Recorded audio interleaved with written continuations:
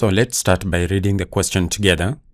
Figure 1 shows a measuring cylinder which contains water initially at level A.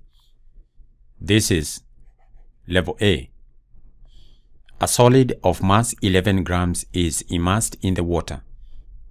The level rises to B. This is level B.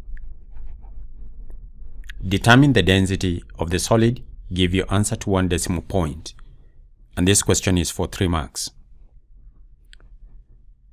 When a question contains or has a measuring cylinder, the first thing you do is to determine the volume represented by 1 division on the scale. You do this by finding the difference between any two adjacent numbers. For example, the difference between 3 and 2 is 1. So you get that volume of 1 centimeters cubed.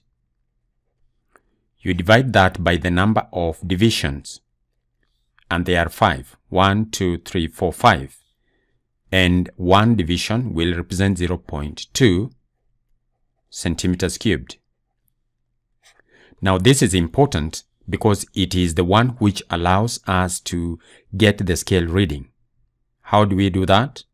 We know we are going to count upwards, increasing each value by 0.2. So we are going to count in steps of 0.2. For example, if I start from 4, I will get this one being 4.2 because I've added 0.2 to 4. Then this one will be 4.4 because I've added 0.2 to 4.2, and so forth until I get this value being 4.8. Of course, centimeters cubed. And this value here will be 7.4. Again, centimeters cubed. This is V1 and this is V2. The difference between the two scale readings is going to give me the volume of the water displaced when this solid is immersed in the water. Now, why is that?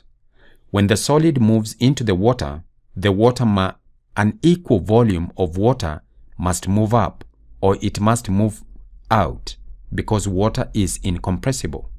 So the volume of the water displaced is equal to the volume of this object. So that is where we get that volume V by getting 7.4 centimeters cubed minus 4.8, and you're going to get 2.6 centimeters cubed. Now it is at this point that I think about calculating density given the mass and dividing that mass by the volume, and this one will be 11 grams. I divide that by 2.6 centimeters cubed. 11 divided by 2.6, I get 4.23.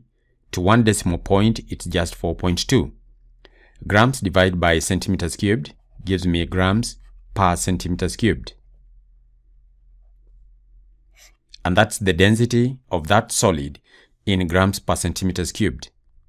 We can get the density of this solid in kilograms per meters cubed, that is SI unit, but that has not been asked for.